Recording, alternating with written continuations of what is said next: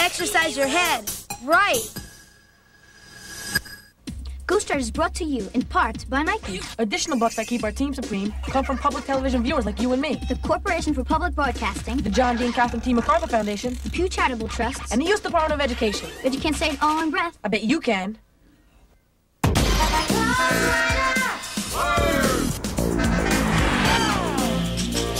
We don't know where he came from. He just showed up one night. What is that thing? He's not an alien. What is he? We think he might be a ghost. Be serious.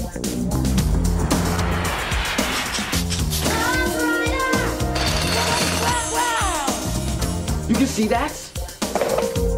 He wants to be friends with us.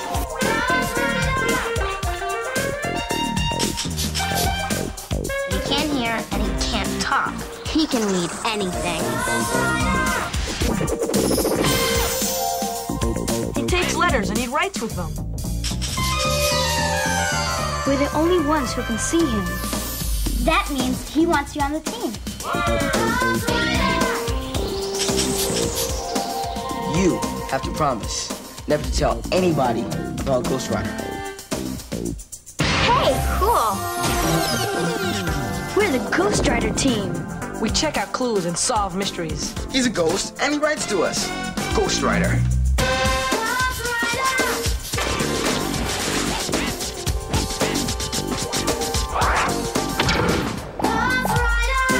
Ghostwriter. What a trip.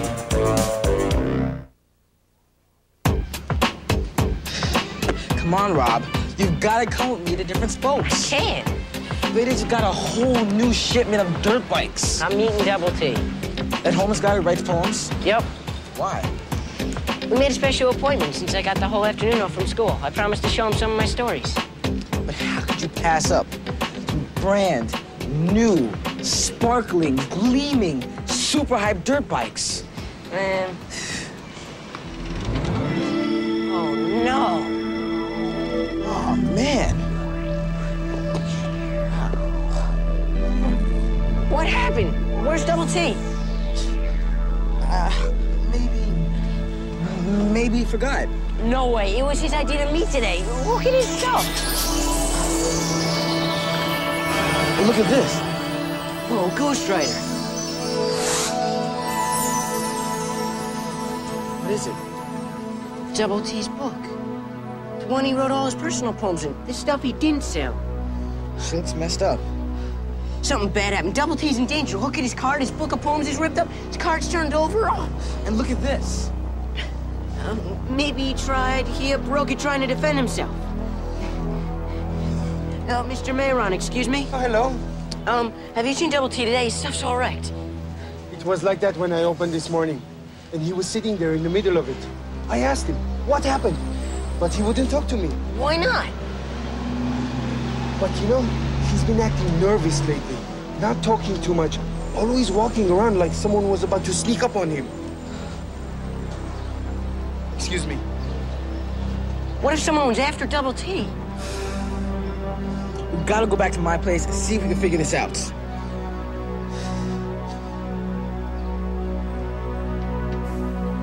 Come on.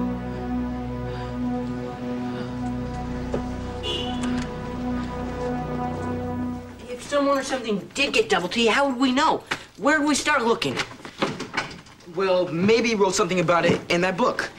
Could be, but this is personal stuff. I wouldn't want anybody reading any of my poems. But what if he's hurt or something? So many of these pages are ripped out. There's only 3 poems left. This must be the last one he wrote. How do you know? All the other pages after it are blank. Well, that's a good place to start looking. Read it. Okay. It doesn't have a title. Fierce, fierce, and charging toward me. I'm now a ship torn apart by a dark, raging sea. Save me now, save me now. No, I've got to flee. Whoa. Double T told me he puts a piece of himself into every poem. This sounds like he's scared. Yeah. And that last line? No, I've got to flee. He could be running away from something. This clinches it, Jamal. He's in trouble. Yeah. We've got to rally. Get the team to help. Now, why would they care? Hey, you care about this, right? Oh, yeah. And so do we. Come on, man. Take a shot at it. All you have to do is write Rally J, so that people know to come to my house. I've never called a rally before. Hey, go ahead. 7 heads are better than 1. 7? Yeah, Ghostwriter.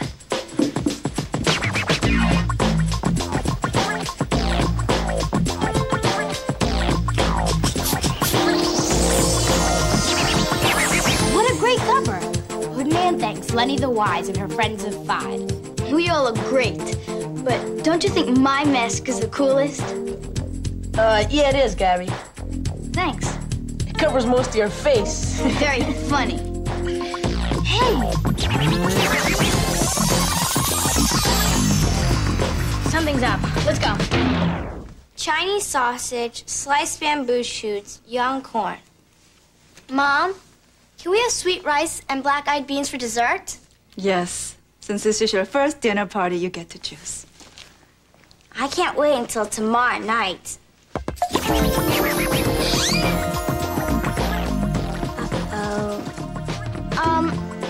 I forgot I was supposed to meet my friends this afternoon. Tina, we got a lot of shopping to do for your dinner party. I know. I'll call them and tell them I can't come. Go ahead, but hurry.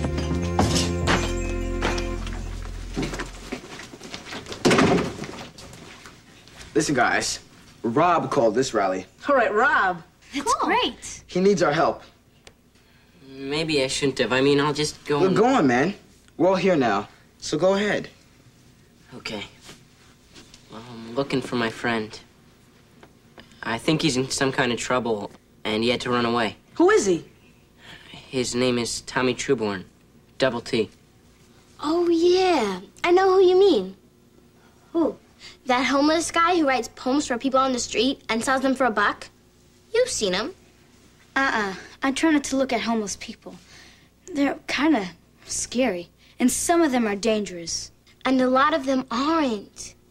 Last Thanksgiving, my dad's band played at a homeless shelter, and I helped serve the food. Some of them were real nice people, Gabby. Yeah, but some of them are kind of weird. I used to feel the same way. Until I met Double T. It was when he was reading some of his poetry. All right, everyone. The next writer's reading is in 4 weeks. Mrs. Lewis invited him to the youth center. Mister? Double T. Double T? It's the name I go by. It's short for Tommy Trueborn. I liked your poems, especially that last one. What is it that you liked about it? It was real. Like you caught the feeling of not having a house to go home to. I don't have a house to go home to. You mean you're homeless? Yep. Well, then how'd you get to read here? I was invited. Miss Lewis, she saw me writing and selling some poems on a street corner. Well, like I said, you write really great poems. Well, like I said, thanks. After that, I started hanging out with him on his corner to talk about writing and stuff. You really hung out with him? If Double T were dangerous, Sally wouldn't have asked him to read at the youth center, right? I guess. He helped me make my dad understand my writing a little more. After a while, we became friends. That's cool. Hey, being homeless can happen to anyone. You know that guy in my class, Rashad? Yeah, I heard his apartment burnt down. Yeah, the whole building was totaled, and his dad just lost his job. They didn't have anyone they can stay with in the city. So his family had to move into a shelter with a lot of other families for 6 whole months. That's gotta be so hard. Not having a place to live. Well, I still don't understand. How can a homeless person be missing if he doesn't have a place to live. But he does. Kind of. The corner is his place. Look, it's all right. Just forget it. He's not your friend like he is mine. I'll take care of it myself. Give us a chance. They don't even know what happened on the corner. Okay. Well, we had an appointment to meet today. Double T never breaks his word.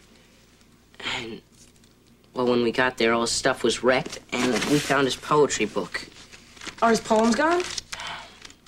There's a few left. Just 3. Look, we think that Double T's in serious trouble, and Rob needs our help to find him. All right, I'm in. Me too. Gabby? Okay, I'm in too. Told you. So, where do we start? Well, we are looking for clues in the 3 poems that are left. Let's go up to my room, take another look, and start solving this case. We'll need another copy of the poems. I've got my casebook. Okay. Great.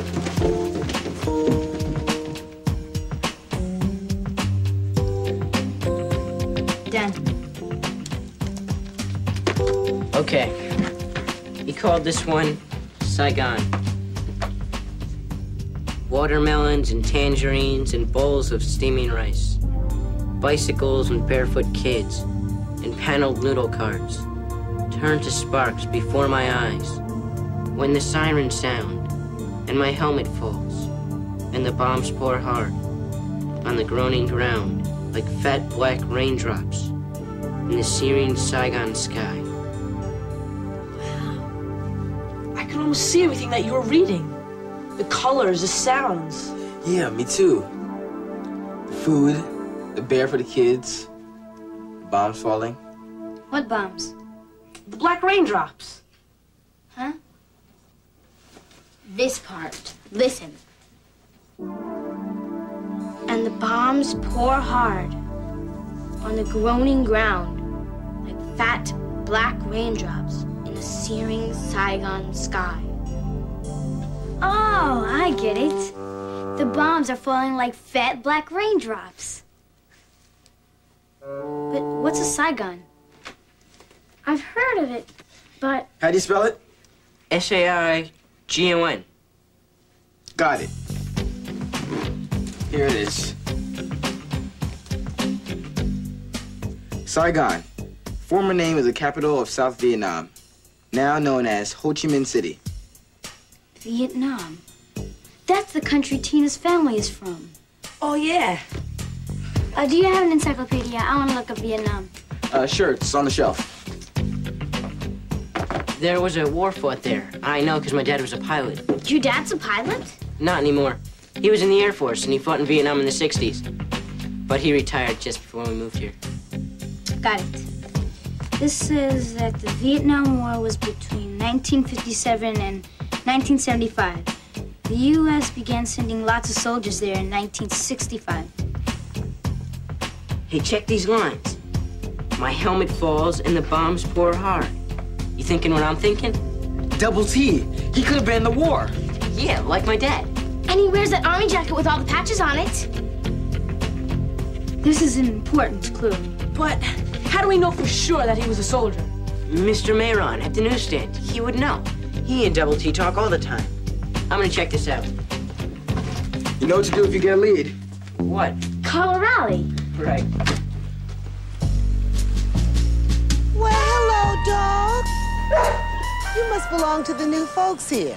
I'm Cece Jenkins, and I'm going to be delivering your mail. Okay, I'm just gonna come... Whoa! Stay. Now look, Blondie, I've been delivering mail for a lot of years, and no dog, large or small, has growled me out of the yard. Even the Dworkins, Doberman Pinschers like me. Just ask them. Okay, so polite conversation isn't getting that tail wagging. How about some goodies? Oh, you're not mad about liver kisses? I've got something that always works. This never fails.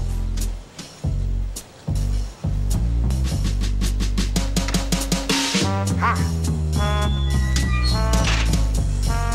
Oh!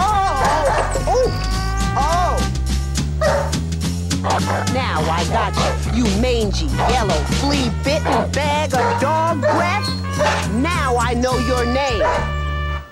Goodbye, Winston. You haven't seen the last of C.C. Jenkins' letter carrier extraordinaire.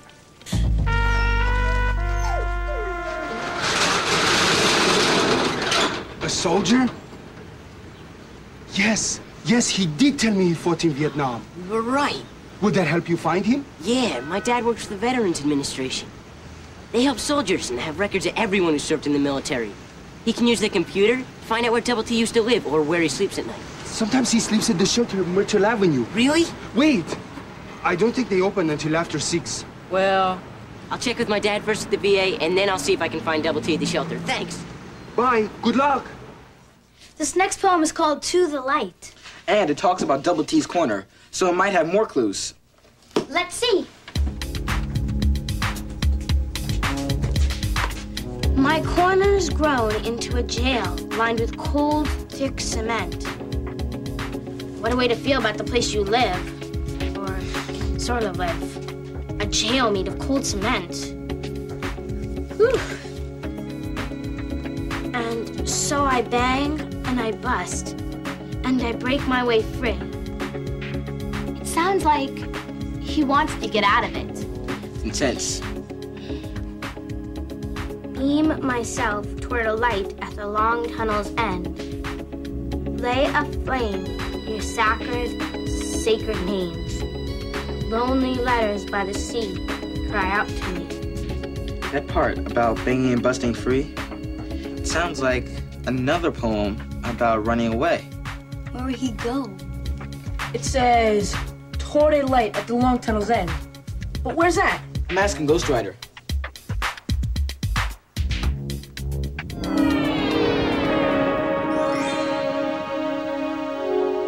A chance for hope. Like, if you're lost in a dark tunnel and you think you're never going to get out, but finally you see daylight and you know everything's going to be okay. But that still doesn't explain where Double T went. And what does lay a flame near sacred names mean? They say sacred in churches a lot. I'm going to look it up. Ah, here it is. Sacred. Something that deserves deep respect. Like, we're supposed to respect our parents? Or a holy person, like a saint. See? It says sacred names. It could be the name of a person that deserves deep respect. Well, if it's about saints, then maybe flame might be a candle. When I go to church, I sometimes light a candle for St. Anthony. Hey, yeah, we do stuff like that too. My dad lights a candle for my mother every year on the day she died. Maybe Double T bought a candle to show respect for the sacred names. Hey, there is a store that sells candles near Double T's corner. Maybe he went there. Let's check it out. We'll keep working on the poetry. Bye, bye. Bye. See ya. Listen, my son is here, so let me call you back. All right, very good. Bye. Oh, hi, what happened? School got out early and decided to see what your dad does all day, huh? No, not exactly. Your computer has information on all the people that served in the armed forces, right? Yes. Well, remember I told you about my friend, the one who writes poetry? Yes, the homeless man. Yeah, well, his name is Double T. His real name is Tommy Trueborn. And, well, the thing is, he's a vet. And I think he fought in the Vietnam War. And I really need to know if your computer has any information on him. Well, I can't do that, Rob. It's confidential. The only people who can look at the files on the vets are members of their own family. It's important, Dad. He could be in some kind of danger. Well, that's all the more reason to say no, Rob. I don't want you getting mixed up in any business that's not your own. Okay? Now listen, this homeless man could be dangerous. You don't understand. Double T's my friend. Just calm down. No, I'm gonna find him whether you help me or not.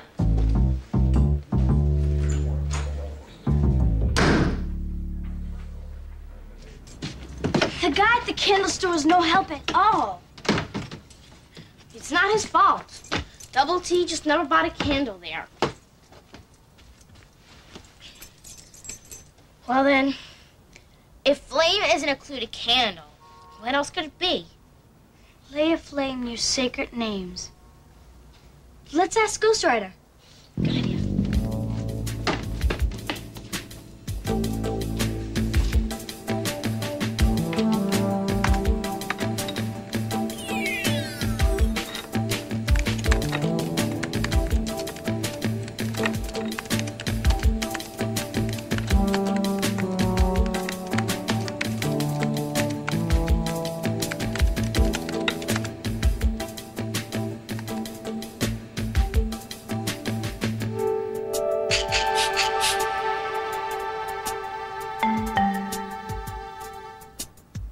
Great. A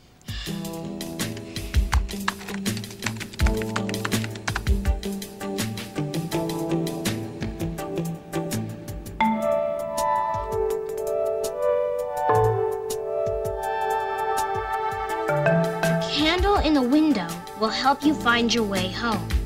But Double T didn't buy any candles. And he doesn't have a home. I know. But I think Ghostwriter knows how he feels.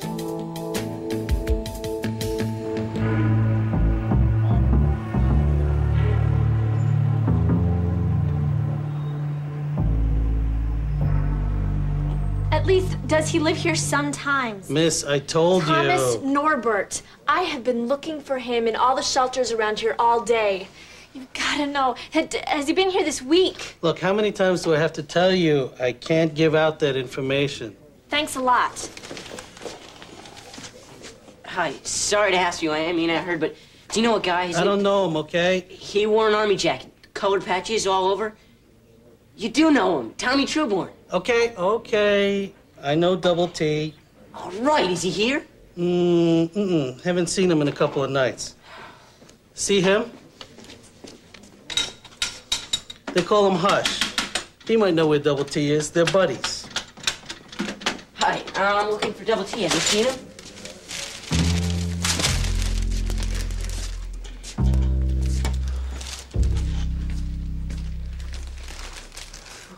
That's why they call him Hush.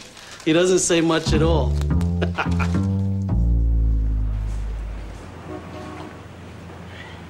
I didn't have any luck either. That is the first time anybody smiled at me all day.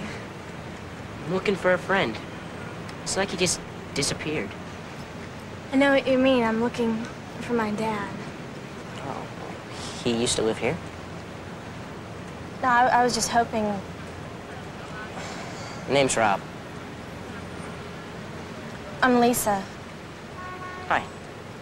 So, when's the last time? He's been gone over a year, but I wrote to him once a week anyway. And I didn't know where he lived, so I just sent all the letters to the VA.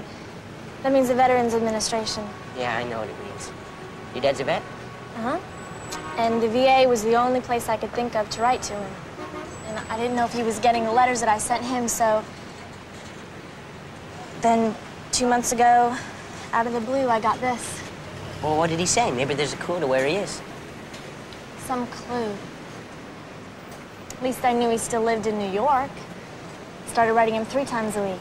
Did you tell him you were coming? Yeah, in the last letter, I wrote the exact time and place that I would meet him. He never showed up, huh? I went to the VA, and they told me that he's been coming to pick up all my letters, but that he doesn't have an address. And so all they told me to do was go check all the homeless shelters around. Wish I could help you. So do I.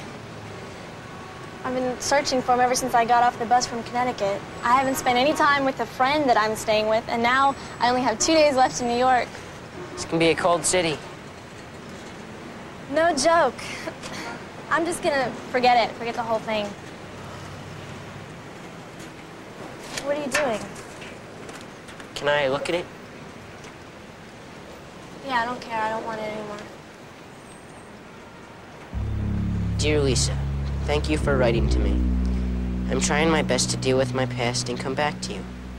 But sometimes I feel like a ship torn apart by a dark, raging sea. Please be patient with me. Love, Dad. Touching, isn't it? I'm trying to deal with my past. I feel like a ship torn apart by a dark, raging sea. Hey, Lisa, this is weird, but, well, the thing's insane. Wait a minute. Let me take another look at something.